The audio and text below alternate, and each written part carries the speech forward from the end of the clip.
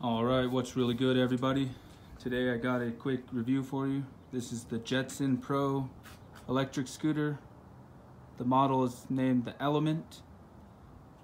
It has a max speed of 16 miles per hour, maximum distance of 12 miles on one single charge, and it's pretty quick. Up with the 16 miles per hour, it has a 250 watt dual hub motor, so pretty quick. You can see the little light there. It's got the throttle, the brakes. It has the electric, the foot brake as well, in case you go down a crazy hill. So I mean, this thing, it has a nice little display here. It'll tell you how fast you're going and everything. So I mean, 12 miles per hour is pretty good. So if you're out there looking for the chewing, just set your Tinder finder for up to 12 miles and you'll be able to get it in. Just take your charger with you. All right, guys, so let's pop a cork in the chatter and let's go take it for a ride.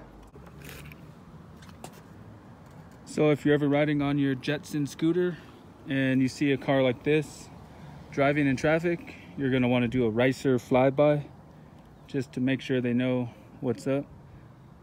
So enough of that. Let's pop a cork in the chatter and let's take this bad boy for a spin.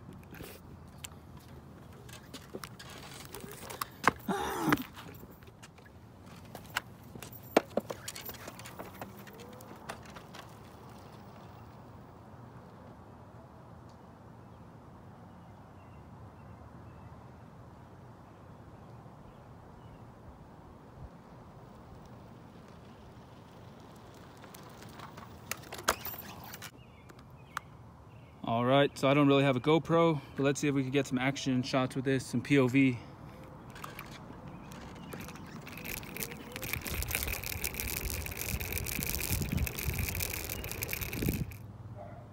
All right, so there it is, the world's worst review on the Jetson electric scooter. And this thing, it has a 230-pound weight limit, so remember, no fat chicks. Yeah, so final verdict on this thing, I'll probably never ride it again. I'm probably gonna give it away.